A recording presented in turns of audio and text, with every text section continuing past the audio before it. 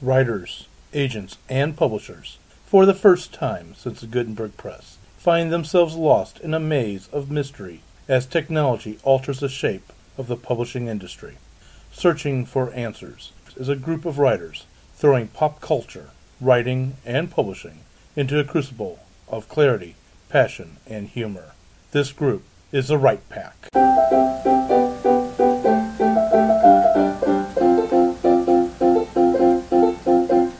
Welcome back to Right Pack Radio. This is your host, David Allen Lucas, author of science fiction, crime drama, and president of St. Louis Writers Guild.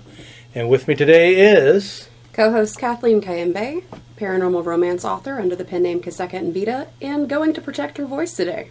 Going to protect your voice? Project. Oh, project. I thought she said voice. protect too. I'm like, huh? I was protecting it by speaking softly.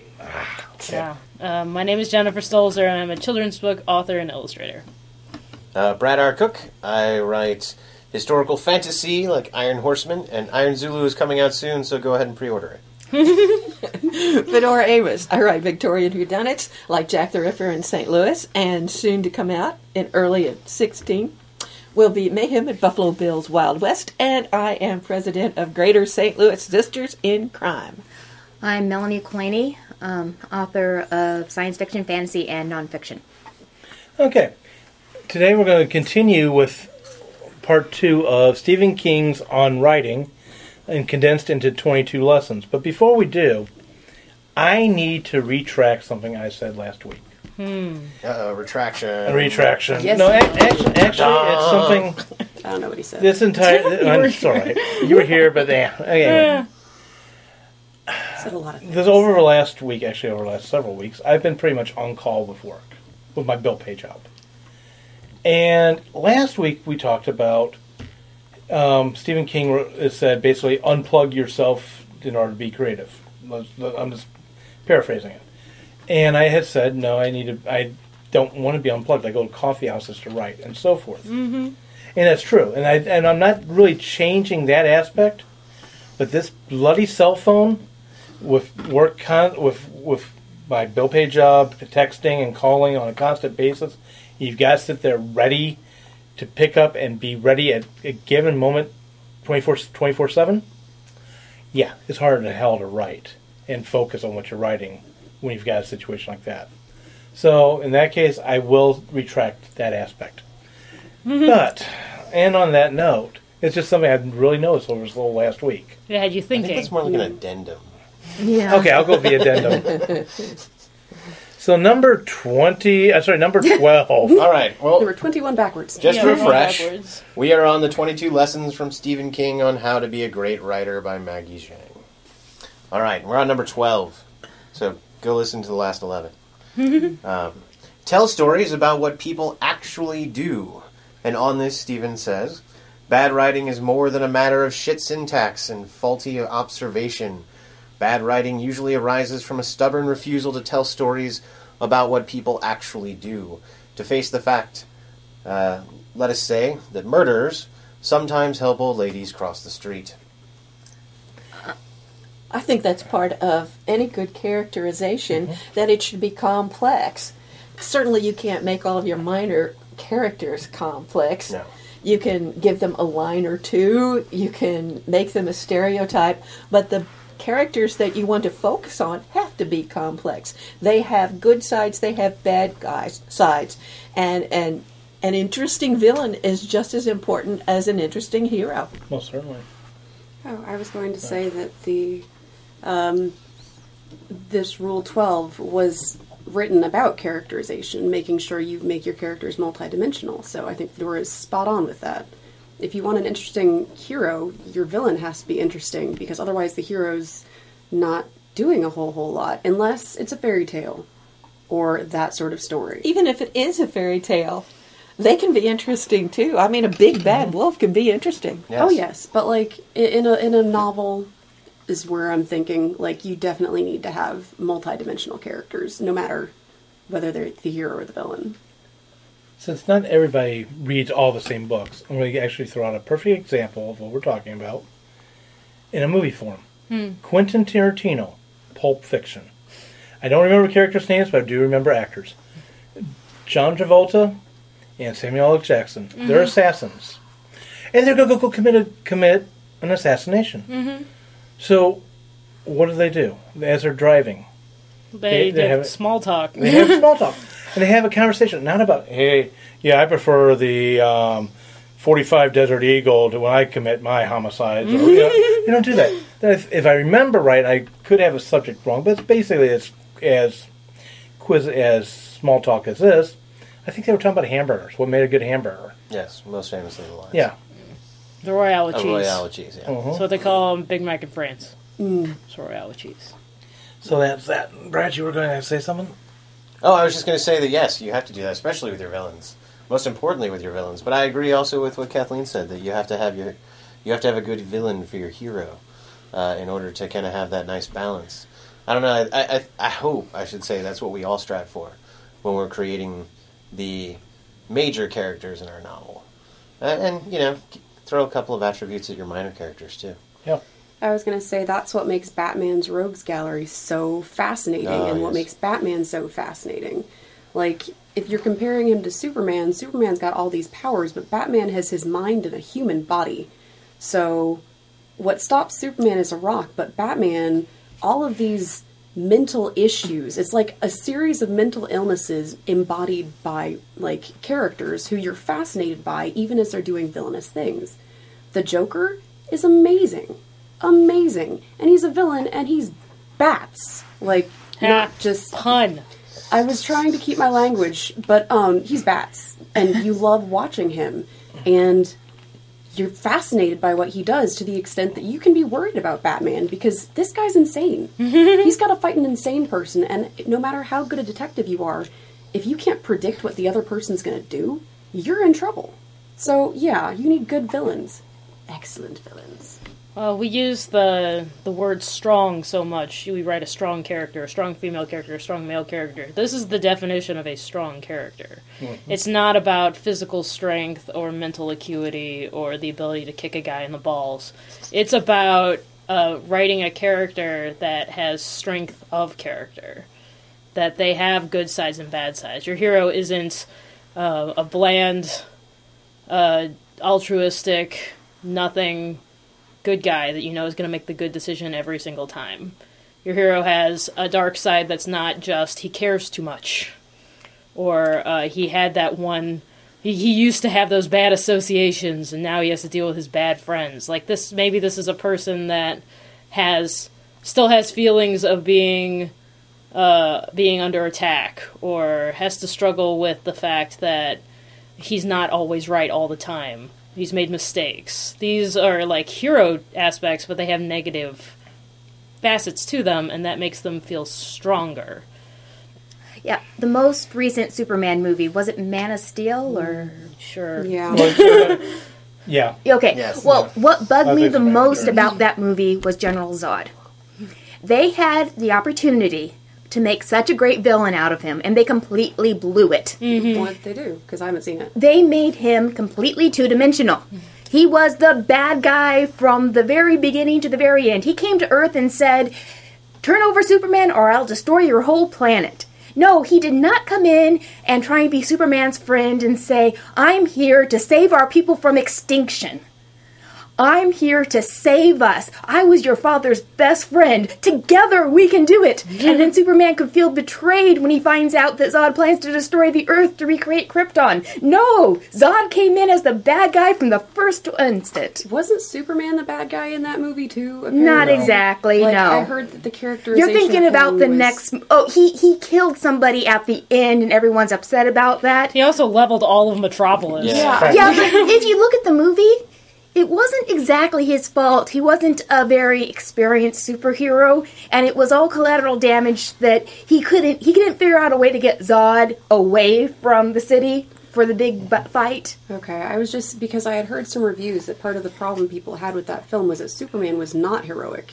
He was Superman wasn't a super lesser competent. That's a difference. Oh. Yeah. He was somewhat incompetent. That's different. And you want to have heroes that are at least competent in some things. So No, you can no, believe- he was young and still I mean learning. I about get heroes that. in general. You want them to be competent in some things. And if there's a learning curve, like there was in Invincible, with Bruce Willis and Samuel L. Jackson, you want to see that at least he was good at something once, and that there's hope for him to become the hero you want him to be. Yeah, see, I don't have any objections to what they did with young Clark Kent, Kal-El, per se.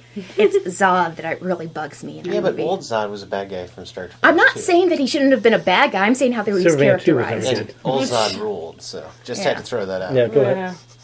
Okay, I want to take an example from a classic, Please. which illustrates something about layered characters. It is that your perception as a reader is best if it actually changes during the course of the novel and may entirely flip. Take Great Expectations, for example. When Pip's benefactor is not the person he thought it was at all, it in fact is a convict that he had helped early in the story and totally forgotten about. And that is a flip. And then we have also Miss Havisham, who seems like a relic of some description, who is mean to men of all kinds, and especially Pip. Well, he doesn't even know it, and to Estella. But she has a very layered backstory, which makes her, if not very likable, at least understandable. So the characters need layers and to have progression with them as the story goes along. I was going to bring up, because you mentioned that flip, a novel called Arslan, Arslan, by M.J. Ng. I have not finished reading it because the beginning had a rape, so there's trigger warnings there. It's about a dictator who takes over basically the world and sets up shop in small town Illinois. And it's about the people who are around this dictator who are basically like stuck with him, stuck under his domination, but who come to feel for and like him. And despite what happens at the beginning, he rapes people, like children, for an audience to do a physical display of power. And over the course of the book, you start to like this guy. And that's really hard. I would think. Like, you start to root for him, but, that's a serious flip, and that's what good writing can do. You want to be able to do that, because he's not all bad. He's not all bad. He's the hero of his own story, and Yeah, everyone's the hero of their own story. you need to think about that when you're writing characters. Like, nobody sets out to be evil unless they are the Joker, and he's insane. So He doesn't even think he's doing, and he's doing everything on purpose, though. Yeah. So what? Are you okay? I'm trying to pick Brad's brain from across the table. You're making this just like charades suddenly. Yeah. Well, I was like going to say, Pinocchio? Flying across the table. Puppets. I was going to say another 3 words. example. Sounds like. Another example, but also to writing about what people actually really do, not. Yeah, and then when you go, know what they really do. I'm going to borrow from Stephen King. I said in the first episode of this, I'm not a super fan of Stephen King, but when he talks, I shut up and listen. One of the books which I really did love, and it was made into a movie, and now I'm blanking on it, which is why I was trying to do charades. I was thinking Brad probably would know it, but Describe it. It'll take us I a will. That's where I'm going. We're here to help you. Chills. It is where I think the character was a high school kid, discovers that his neighbor, or someone on the street anyway. Apt pupil? What? Apt pupil? Yes, apt pupil, where the person is a war criminal from Nazi Germany. It's made into a movie with Vincent Kartheiser and Ian McKellen, Sir Ian McKellen. Thank you. I just couldn't think of a name, but that's a perfect example. I mean, you should not like either of these two characters, but you really should not like the Nazi. But yet, he is a very strong character, and King demonstrates a good example of writing people doing what people really actually do. That's a great example of it. Yes. I'd like to make a plug for our next episode before suggesting we get on to point 13. In a future episode, within the next few weeks, we're going to be doing a discussion on, what did we call it? Why do people never go to the bathroom in fiction? Or the practical protagonist. And basically, we're going to talk about why people don't do regular, normal people things like have day jobs or have family. Things like that in fiction, because you want to have what people actually do in your fiction, but we're going to talk about why some of those things are not necessarily good for a protagonist. So, we will continue this discussion later. It'll unfold more later. Indeed. Number 13. All right.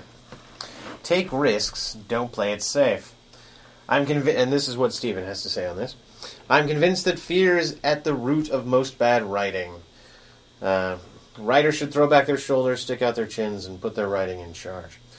Try any goddamn thing you like, no matter how boring, normal, or outrageous. If it works, fine. If it doesn't, toss it. You never know until you try. Exactly. I'm a huge fan of taking risks. Yeah. How else? How can you expand yourself as an artist? You can always edit back, but it's hard to push forward. Right. Practice. If you're not dancing on the outside of a box. I'm wondering if this particular rule has anything to do with the fear of being boring, writing boring things, I think it's the or fear of writing not... mundane things. I mostly live in fear of not being able to sell the thing I'm writing. I have that fear, and I have that's one huge one. Second fear, I'll go with that, and this goes back. We talked.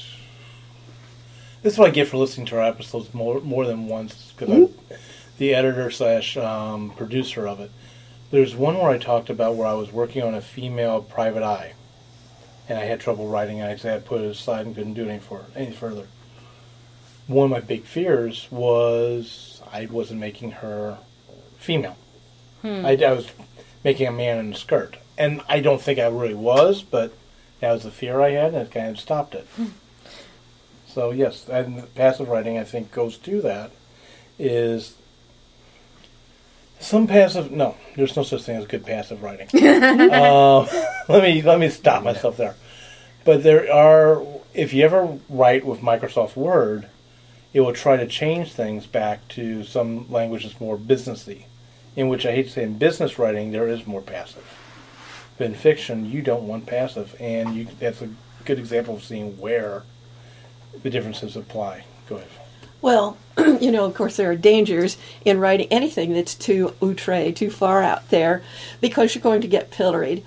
Take a look at William Burroughs, for example, who wrote Queer and Junkie at a time in the 1930s when no one even recognized that such things existed, much less wrote books about them. And he was royally pilloried, but then he was royally pilloried for everything else, too. See, this is why you use nom de plumes.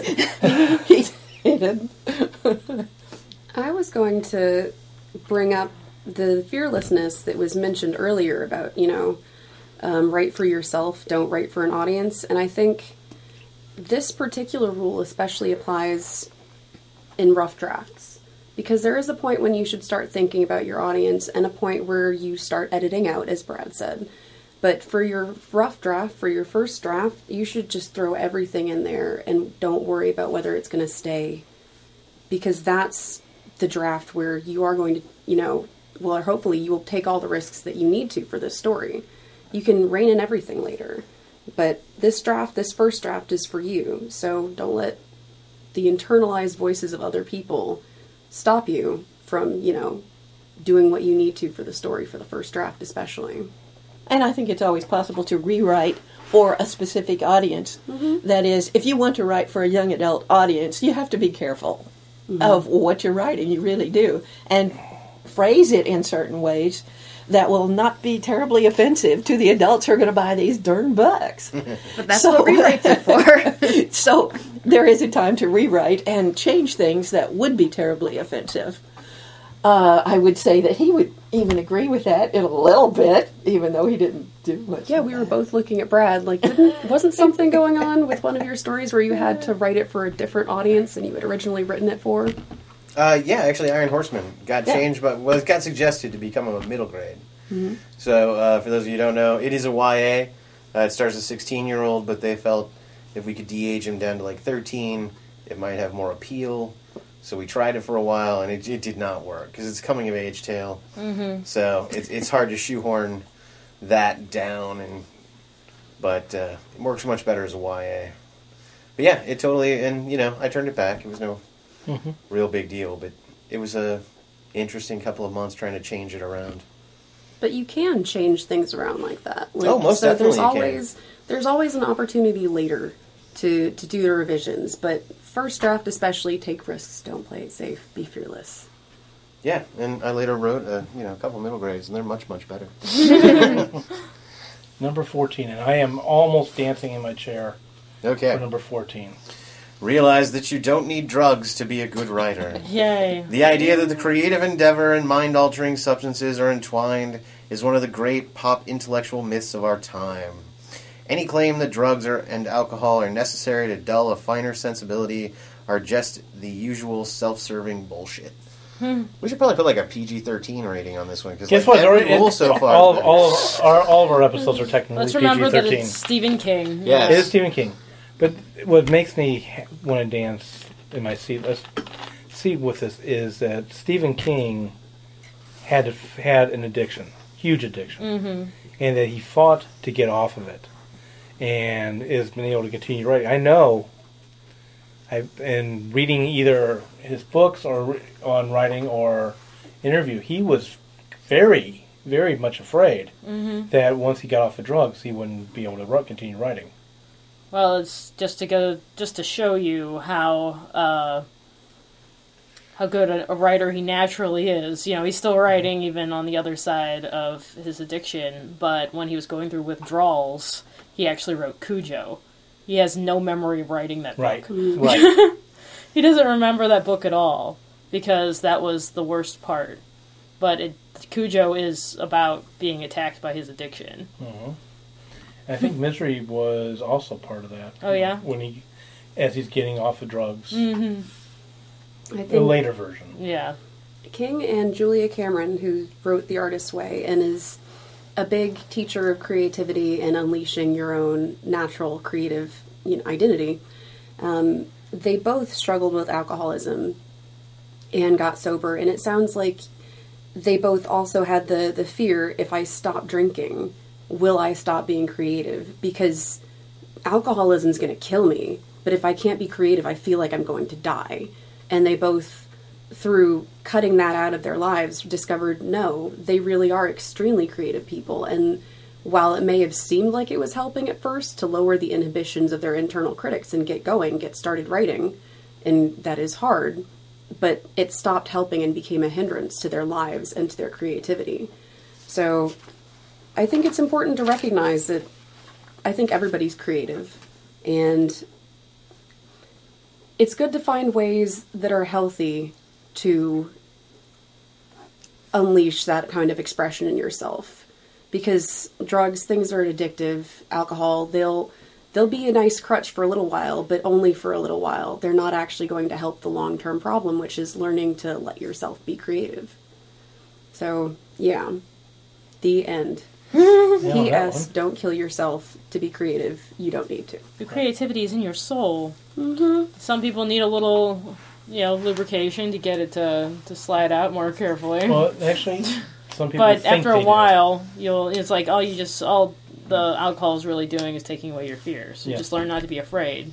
You don't need to turn to drugs. And learn not to be afraid sounds really big-headed of me, but face your fear. Don't turn to the crutch. A good way of doing a similar thing, but in a healthy way, is creating a habit. If you create a writing habit, in our case, a writing habit where you're sitting down at your desks, same time every day, as much as you can, or you have a routine where you get into your writing mood, and then you're in the writing mood, the more often you do that, the more you're training your brain, this is creative time, this is writing time, let loose. So that kind of thing helps, I think, just as much. It doesn't happen as quickly, but forming a habit like that will help much longer term. I think something else is at work here too, and that is image. There are, in the mystery world, dozens of hard-drinking men who wrote mysteries, a la anybody you care to name, Dashiell Hammett, for example, and Mickey Spillane. Well, I'm not so sure they really drank as much as they tried to make us think they did, because it was part of that that tough guy persona they were trying to put across, and not some wimpy writer kind of person that wears white shorts, you know? I think it's partly image. I think on that note, the image note, be who you are as a writer. Everybody is completely different. Everybody. Like, right now, I'm wearing dice earrings, black pants, and a nice blue shirt. I look a little weird. Jennifer's wearing a t-shirt and capris. Fedora's wearing all black. Like, Oh no, we didn't mention what's on Jen's t-shirt. Star Wars t-shirt. It actually says, I'm chilling with my home droids. Yeah, oh my goodness, 3PO and R2-D2. Like, and Melanie's wearing an Archon shirt. Brad's wearing a button-up. David's wearing a red t-shirt that does not have the Cardinals logo on it, even though this is St. Louis. What is this? Wait a minute. It's on the back. Yeah. Oh, It has many I words. it is a quote t-shirt with samurai. Like, So it's the most definitive of all of ours. which of us is the real writer? All of us. We are all completely different in how we present ourselves. And that's okay. So just be the person you are and don't worry about looking like a writer or looking like an artist. That's wasting your time and energy. Just look how you want. The end. I probably shouldn't, but I'm going to throw out Hemingway anyway, who said, You write should throw drunk him and out. edit sober. You should throw him out. All right, we'll go to number 15. Don't try to steal someone else's voice, the cardinal sin. As King says, you can't aim a book like a cruise missile. And as Zhang says, when you try to mimic another writer's style for any reason other than practice, you'll produce nothing but a pale imitation. This is because you can never try to replicate the way someone feels and experiences truth, especially not through a surface-level glance at vocabulary and plot. No two people talk with likely anyway. Well, I agree with that. 2 issues. One, especially when I was younger, I found myself doing that accidentally, and that's something to keep in mind. And number 2, I seem to remember several series of books that are quite long that technically all have the same author in quotes, but certainly don't have the same author in fact. Nancy Drew, Scarlet Trixie King. Belden, Boxcar Children. Boxcar Children. Yeah. Yes, but even within these, some of the times, I'm not going to comment on which Nancy Drews, but you can figure out which is written by which author. Even as a little kid, I understood when the Boxcar Children changed. There you go. Yeah. It's like, Even well- James Bond has its changes from author to author. Go for it. This is about trying to steal someone else's voice. Right. I think those are intentionally trying to write like the voice that originally was the author. For example, there's a book series, the Sir Peter Wimsey Mysteries, that were written by Dorothy Sayers. And another writer came after Sayers died and picked up her notes and is, continuing the series. And she's trying to write like Sayers, and everyone's aware that she's not. But that's, I think, an issue of, what do you call it? Money.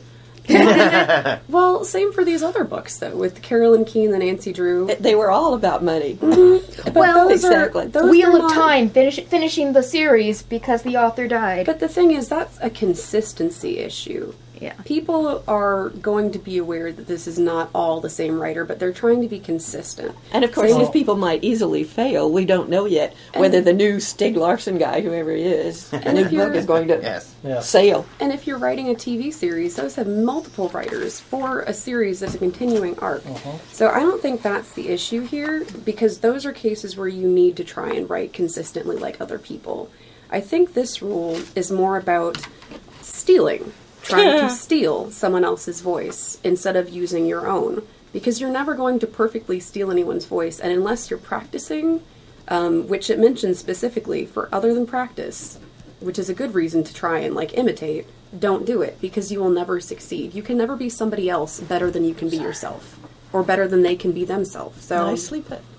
so yeah, it's good to try writing like Hemingway. We do exercises like that in class sometimes. It helps you learn economy. But, when it's time for you to write your own story, don't try to write it like Hemingway would. Write it the way the story is telling you it needs to be written. Yes, as in no one can write Shakespeare but Shakespeare. But yes, and I totally agree with that. Actually, to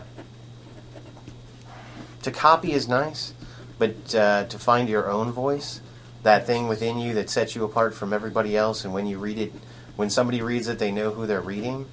I mean, that's what we're all searching for. That's priceless. Yeah, that's what we're all. I mean, that's the holy grail that we're all on a quest to find. So yes, search your voice. I do think that Melanie brought up a good point, though. I know sometimes when I read a lot of an author, because I'll mainline an author for a while.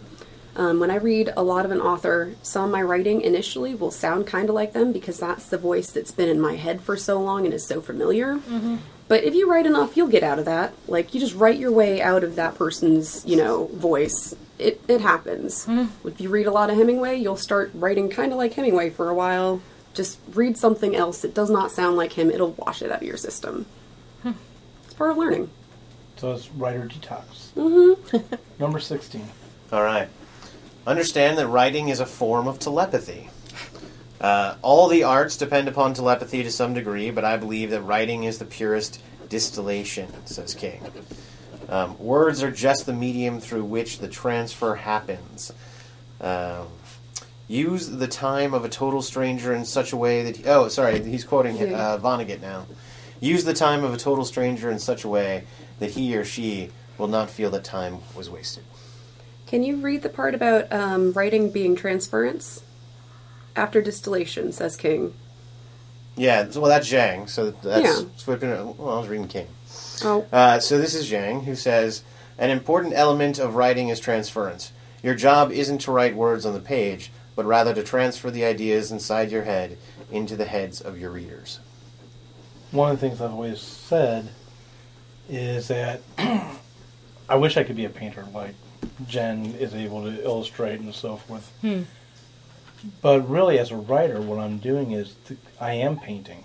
I might describe something and you might see it just slightly differently, but my job is to paint the picture, to paint the thought, if you will, onto the white canvas.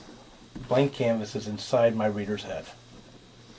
Well, I have to completely agree here, because this is the only way that I am taking thoughts directly out of my head and putting them directly into the reader's head.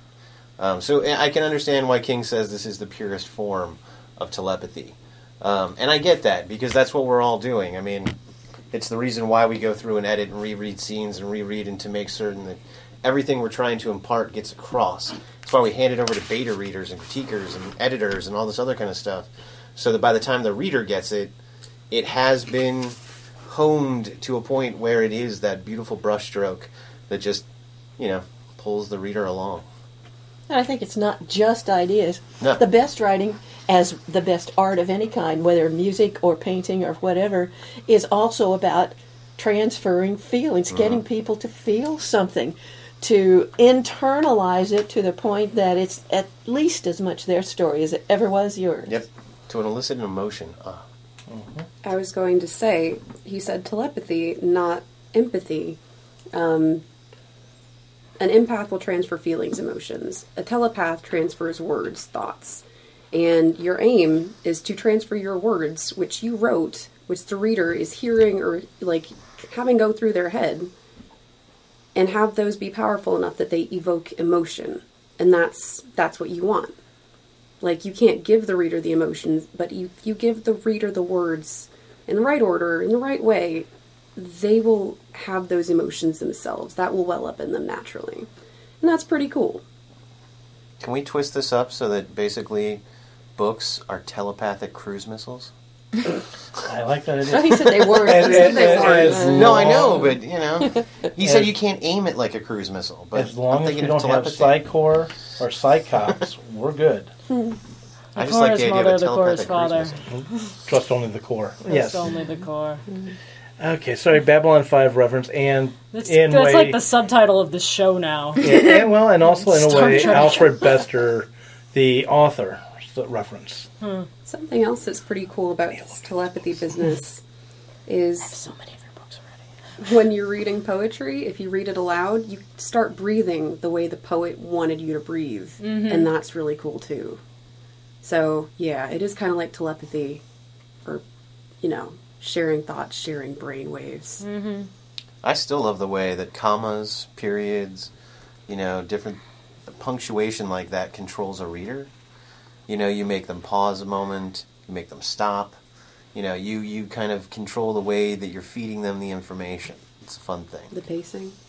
And if you ever want a really good demonstration of this, if you are a naysayer and you think, oh, bad punctuation's not that important, whatever. And believe it or not, leaves. no, though that's a great one too. But no, there's a beautiful meme out there that is the Oxford comma, the walk-in comma, and the Shatner comma. It is hilarious. You can find it, read it. Within that brief amount of time, you'll be convinced. I thought you were going to say the one about Hitler and Stalin being hookers. No. Because that's about the Oxford comma. Okay, I'll just find that one. Hitler, Stalin, and some hookers, or something like that, Okay. go into a bar. And it's got pictures. It's beautiful. They're wearing pasties in the one without the Oxford comma, because it makes sense. It's Hitler, Stalin, some hookers, and a horse walk into a bar. So it's Hitler, Stalin, some hookers. Hitler and Stalin, some hookers. Mm-hmm. That turns into one statement, and then it turns them into hookers. Yeah. Commas are important, man. The images. Hang on. not that one, but Okay, let me Let's get back on topic here. 17. 17? Yes, sir. All right. 17. Take your writing seriously. You can approach the act of writing with nervousness, excitement, hopefulness, or despair, says King. Come to it anyway, but lightly. If you don't want to take your writing seriously, he suggests that you close the book and do something else. And then Zhang quotes Susan Sontag. The story must strike a nerve in me. My heart should start pounding when I hear the first line in my head. I start trembling at the risk. I don't think I want to tremble. Not at 5 o'clock in the morning. But I do want to be inspired. I want to go to my computer. Yes. Mm-hmm. And that's my idea of inspiration. I just want to go there and see what happens. I need a certain amount of playfulness in my writing. So he says, come to it anyway, but lightly. And I think, that was oh no. If I take writing too seriously, I lose it. My brain shuts up on itself. But I think what he means is to make your writing important. You don't have to come at it all serious. This is serious business. I have to write serious stuff. Serious. But you have to see your writing as important and as something that you protect and make time for. I'm guessing that's what he means in this part. Because, we all write differently. We all have different ways we do things. For me, I need to not take things seriously for the first draft so I can be fearless and write what needs to be written. But yeah, protecting your writing is, I think, what this rule's about. Yeah, I would agree more with the protecting your writing. Because, to be honest, I don't think it's about necessarily writing about serious topics or writing about anything like that. You could write humor, but you have to be serious about your craft. You have to know what you're doing. You have to be, you have to write in a serious manner in the sense of you're going to pay attention to your punctuation. You're going to write with, the idea of putting this out and publishing it and putting it before people who are going to read it, and then understanding that you do have a voice no matter what, and that voice is important. So it doesn't matter if you've never published anything before. It doesn't matter if you've published everything before. If you've done it all. You have to understand that on some level, you have to believe in yourself as an author beyond anything else, because, to be honest, there is no one going to tap you on the shoulder and go, hey, you're an author now. It's just not going to happen. Go ahead, I'll come in after you. I think it's kind of a matter of respecting what it is. Yes. Well, I think it's also, too, there's nothing I'm going to disagree with between what was said. I'm going to add to it. I think also, too, it is the way you respect, I don't want to come to that as treat, the way you respect the art of writing. A lot of us are part of writer communities that are sitting around this table. A lot of us are officers in various guilds, chapters, whatever you want to call it, of writers inside the writing community. How many of us have seen where people play the role of a writer, they never really write? I'm getting lots of nods, Yes. lots of yeah.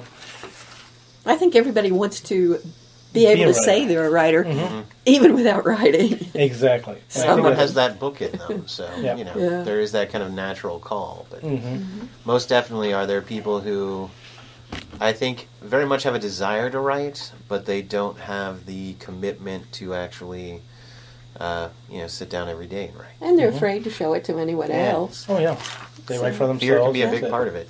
Yeah. It's amazing what fear will stop. Okay, next one. Fear's the mind killer. It will pass Anyway. through me. All right, and as I just said, actually, number 18, write every single day.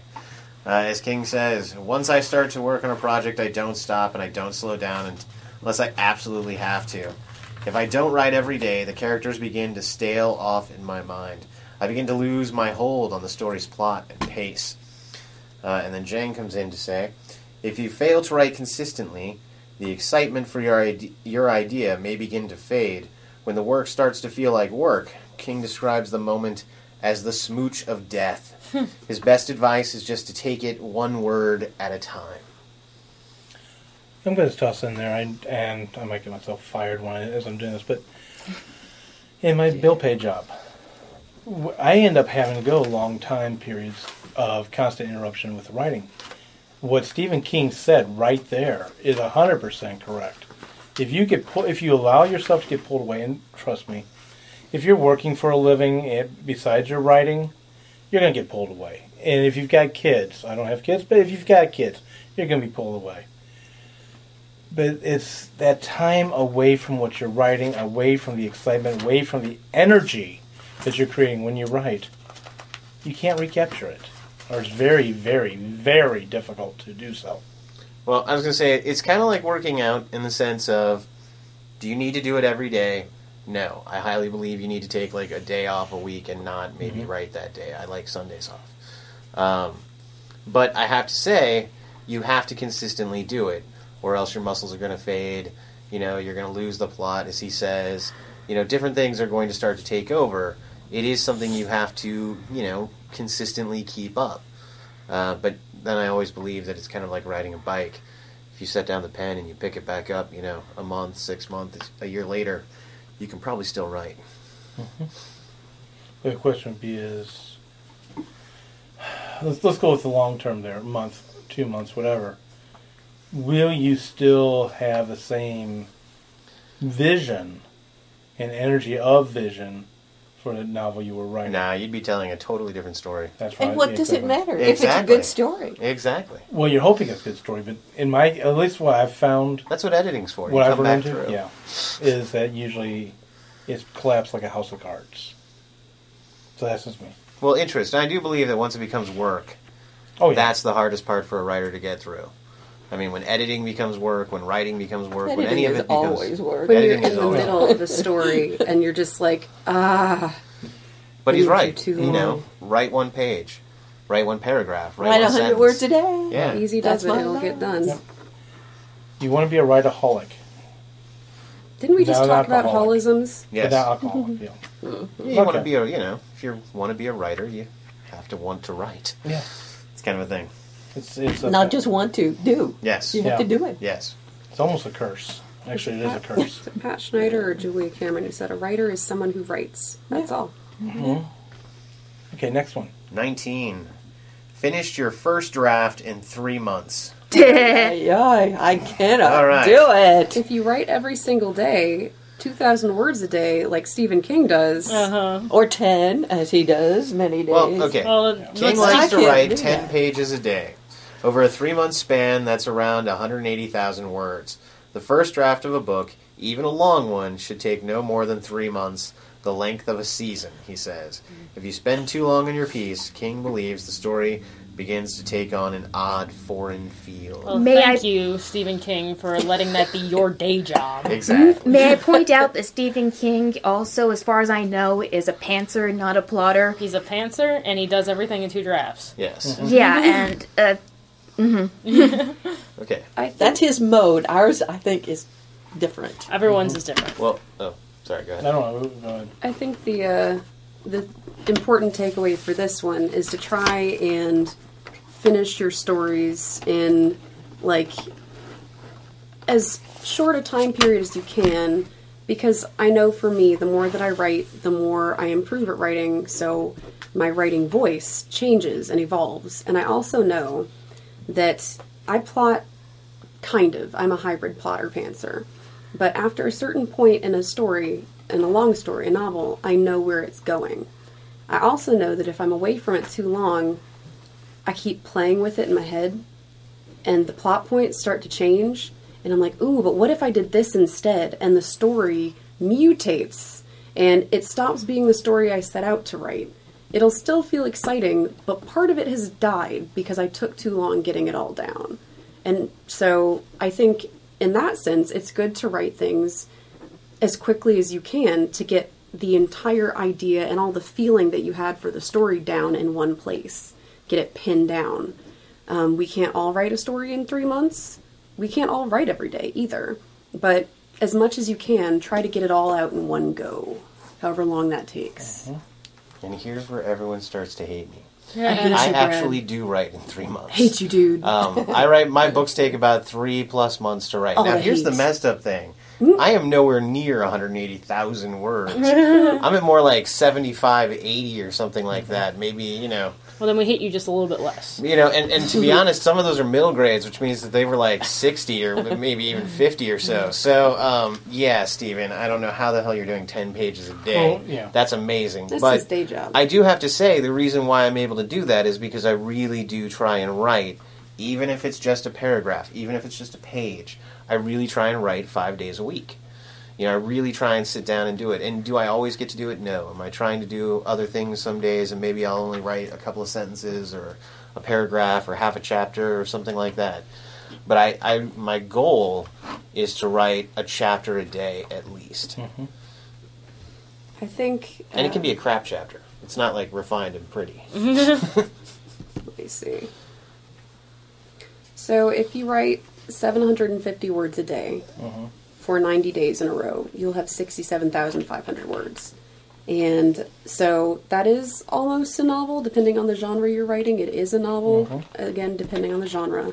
So there are ways that you can make that happen in 3 months, but it takes a lot of diligence. And as Brad says, you probably aren't going to be able to write all that you want to in a day. So... Yeah, you have to give yourself allowance for that. But creating a writing habit will get a lot of writing done. And some writers will lock themselves away. As I'm looking over at Fedora, if you're on the same telepathic mind I am right now. Well, I know that Eileen Dreyer Thank you. does. That's what I'm talking about. Yes, will lock herself up in a hotel or something. Exactly. Focus. With no family, no anything, but getting the book done. I'm kind of for National that. Novel Writing Month. I am too. I was just about to drop that. Coming up in November. We've got November coming up, which is the National Novel Writing Month. NaNoWriMo, for those who are... Explain it a Or little have- bit, please. Not Okay, everybody's so heard of yes, for those who do not know what NaNoWriMo is, it is writing a novel in 1 month, or 50,000 words, from the beginning of November to the end of November. And please don't send it to an agent the 1st of December. Yes, or even the 1st of January. I was considering being a nano rebel. I think that's what that's called this month. Basically, I have a novel that I've been working on for over a year, and it's coming along slowly, but it's coming along. And I was thinking, trying to get, with what I've already written, at least 50,000 words. Actually, I might even be there. I haven't added it up, but by the end of November. So we'll see. I think what we were talking about with Nano and not sending things off immediately on December 1st ties in well with Rule 20. I agree. Next. All right. Number 20. When you're finished writing, take a long step back. King suggests 6 weeks of recuperation time after you're done writing, so you can have a clear mind to spot any glaring holes in the plot or character development. Yes. He asserts that a writer's original perception of a character could be just as faulty as the reader's. King compares the writing and revision process to nature. When you write a book, you spend day after day scanning and identifying the trees, he writes. When you're done, you have to step back and look at the forest. When you do find your mistakes, he says, that you are forbidden to feel depressed about them or beat up on yourself. Screw-ups happen to the best of us. Could not agree more. 2 things. My succinct response to that is yes. My second response is in my bill pay job, I do a lot of writing that's legalese, businessese, governmentese style writing. And you got a very short amount of time frame. And unfortunately, you don't get that time frame to walk away. And by the way, when I'm talking about what the amount of writing, we're talking a couple hundred pages as well, just like writing a novel. And you don't have that time frame. And I can guarantee you, there is no way in hell I can see my errors. I have to have someone else look at it because of that time frame. But 6 months later or sometime later, when it will come back, it's like, how the hell did I not see this error? Well, there are two things here. First of all, I think you ought to celebrate it. I'm the pizza girl. Have pizza when you finish a novel. Have pizza with friends. It's great. Agreed. Yeah. But then I will go ahead and do everything that I think I need to do promotion-wise for it to get it ready. Not that it's the final product, but I will do ancillary items right then. I will do a 100-word promo. I will do a 500-word promo. I will do a log line. I will do a elevator pitch, and I will write them all down and try, because I think I will not be any better at doing it sometime later. And then 6 months later, come back, look, and see what you've got. And it might be totally awful, but at least you gave it a shot, and you have a starting place then for later. And I think you just gave me an idea, which I'll share after the talk. Go ahead. Well, I would say that I completely agree that you have to take that step back. I highly recommend celebrating every accomplishment that you get as a writer. But more importantly, I don't know if you need 6 weeks. I do like 2 to 3 weeks at least away, sitting away from it, not paying attention to it. Oddly enough, though, I will never stop, so I'm usually plotting the next one or something like that. Or research, during those, yeah, something. You know, so I usually fill that same writing time with something else, just so that I don't get out of the habit of not sitting down every day to do something. But I highly recommend taking those few weeks because it gives you that ability, as he says, to see the forest. And that, when you're starting to edit, it is so important. And to be honest, when you've totally just come out of writing, you're so wrapped up in it. You're in the characters' minds. You're in every scene. You have such a macro vision, I should say a micro vision of every little thing. I don't know if you can see at that point. I'd agree. I'm going to jump ahead of you just for a second because it ties. I was going to say I was going to talk about this after. Right, I was going to ask her about ancillary items, but it's okay. Well, in that case, I think we tie together because that's when we go. Okay, go on. I said that Fedora, you gave me an idea. I was going to talk about it after the thing, but after listening to Brad, I'm going to go ahead and say it forward. One of the things I was going to do with the novel I'm working on right now is start writing blogs and so forth. Here's what research, blah blah blah. But actually, I'm thinking what I need to do: finish the novel. Then during these 6 weeks, to borrow Stephen King, every day write the blog, different blogs, and then post them on a weekly basis. So 6 weeks is 45 days, give or take. 45 to 50 calendar days. I'm looking at everybody's... Okay. 6 times 7. 6 times 7. Okay, I'm sorry. 42. 42. I said 45. So I was close. Close. I was throwing a dart. Math is hard. Nah, I just didn't have my calculator going in my head. Anyway, I just stuck my tongue out of Melanie. But basically, 42 days. So that's 42 weeks of blogs. If one gets posted a day, that's about the novel. That now I will be at the end of that going back to edit. Oh no, I'm good. Okay. I guess I stole her thunder. I'm sorry. No, I had been going to ask some of the definitions of what Fedora had been talking about, but I think the moment's passed. I think we're good. Okay. Look up log lines, ancillary items on your own time. We love you, everyone. Next rule? Okay. Rule 21. Have the guts to cut. Oh, it's a tough one. When revising, writers often have a difficult time letting go of words they spent so much time writing. But as King advises, kill your darlings, kill your darlings, kill your darlings. Even when it breaks your egocentric little scribbler's heart, kill your darlings. The Stand. Okay. Although revision is one of the most important parts of writing, you need to leave out the boring parts in order to move the story along. In his advice on writing, Vonnegut suggests If a sentence, no matter how excellent, does not illuminate your subject in some new and useful way, scratch it out. And I will say, we're going through a lot of Vonnegut's rules, and I kind of wanted to do Vonnegut's rules We at can some still do future that. episode. So, We'll do it. pay attention. We'll do Vonnegut someday, because they're awesome.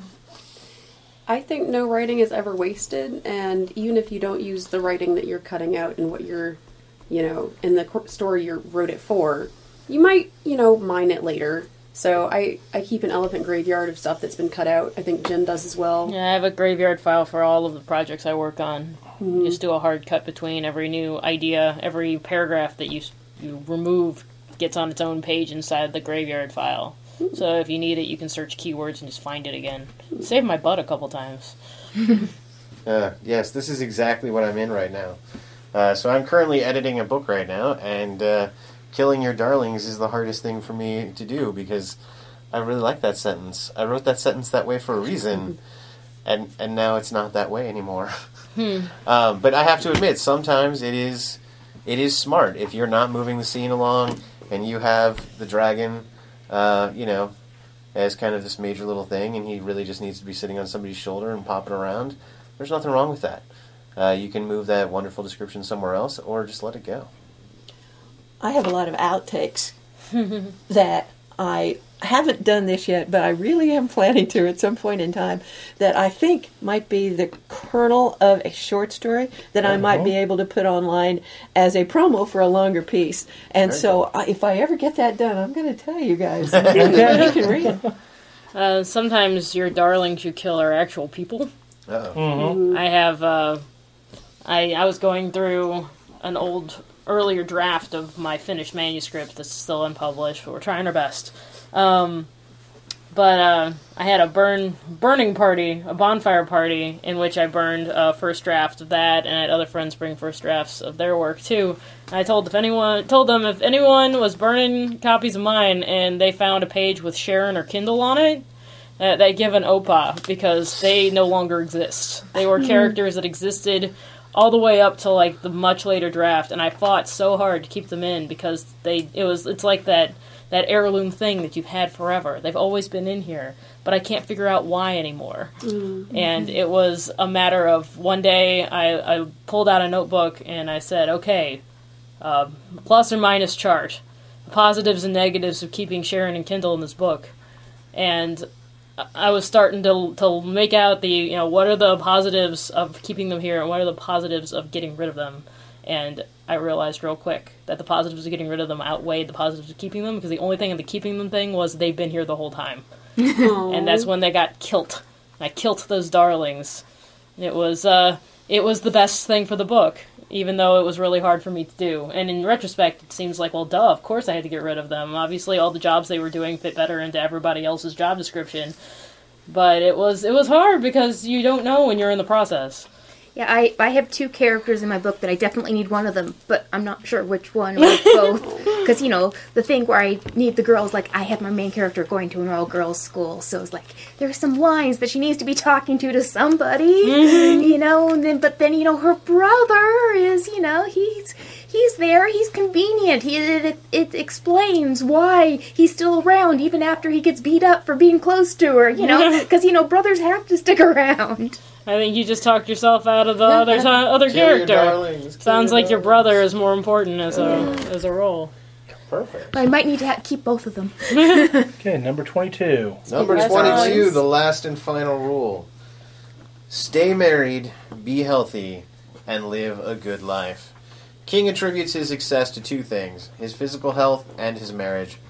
As he says, the combination of a healthy body and a stable relationship with a self-reliant woman who takes zero shit from me or anyone else has made the continuity of my working life possible. And then Shang comes in to say, it's important to have a strong balance in your life so writing doesn't consume all of it. In writer and painter Henry Miller's 11 Commandments of Writing, he advises, keep human. Some people go places. Drink if you feel like it. See people. Oh, I didn't see that. Yes, keep human, see people, go places, drink if you feel like it. Mm-hmm. I don't like people, I guess. I'm sorry. Some people I know, places. but anyway. And I think really on that note, there's nothing more Roy to add. So at this point, join us next week for yet another interesting topic in the writing community. Have a great week writing. The new theme songs for Right Pack Radio were written and performed by Meredith Tate. All copyrights remain with her. Right Pack Radio would like to thank STL Books for allowing us to record in their office. STL Books is a online bookstore specializing in new and used high-quality literature, children's books, and books written by or about St. Louis. Please visit them online at www.stlbooks.com or find their store on the Amazon.com website.